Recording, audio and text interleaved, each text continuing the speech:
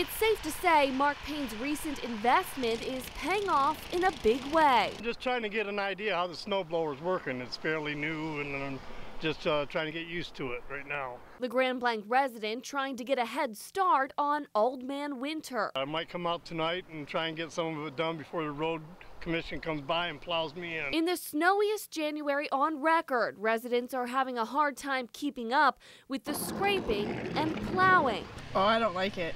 I want it to go away. But for those whose businesses depend on the white stuff, it's been a good year. Tom Klee and his dog Cosmo clearing the way for snowed-in Michiganders. Between the 1st of December and the 1st of February, this is the longest stretch I can remember that we've had a constant snow cover. Tom making way for drivers to get out and head to the grocery store. I need to play my numbers, and I got a good grocery. Nothing to be too alarmed about. You know, you don't need to go stock up on water and milk and bread and all that stuff. Just have the bare essentials that you need. As winter bears down once again, Michigan residents taking it all in stride. It's Michigan, you got to get used to it sooner or later. It just never stops.